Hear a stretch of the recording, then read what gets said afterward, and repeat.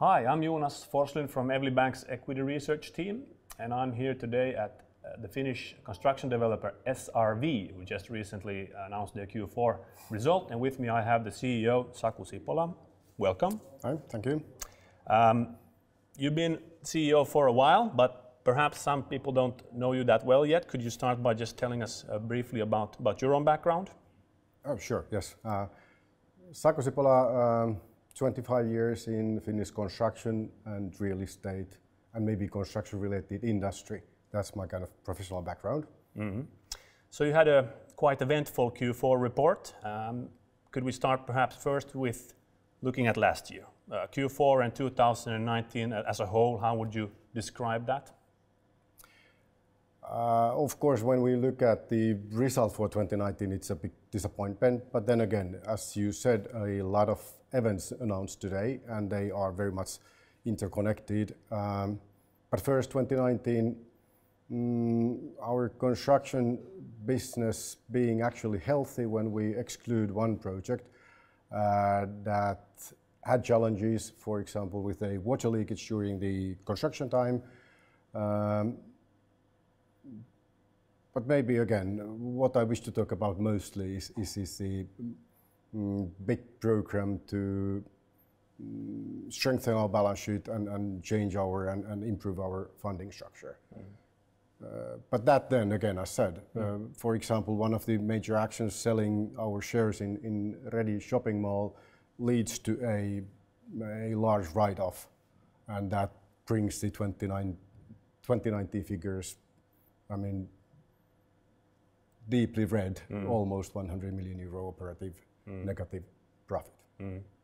Looking now into 2020, then you just announced some measures to strengthen the balance sheet. You just mentioned one. Could you talk us through the measures? Yeah, 5 large actions or set of actions actually.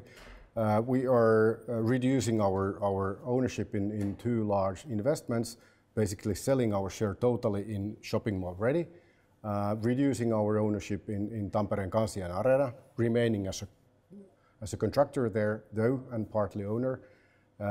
We are strengthening our balance sheet through converting hybrid loans to equity. We have 91 million euro hybrid loans outstanding, out of which 51 million euro of holders have announced their wish to convert to shares. Then we are also announcing a share issue of 50 million euros, out of which 40 has been guaranteed by major owners actually. The outlook for 2020. How do you see 2020? What are the measures needed to reach black figures in 2020? Sure. We announced a recovery program when we announced Q3 figures. We, for example, set out a target to reduce costs by 8 million euros, and that we basically have, we are meeting anyhow. I mean, the actions taken basically. The construction business, if it continues as it has been, so that will contribute a lot to the profit itself.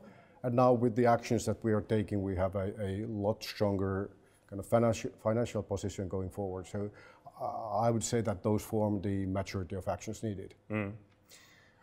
Thank you very much for walking us through the result. We look forward to hearing more from SRV in the future. Thank you very much. You will. And thank you for watching. Thank you.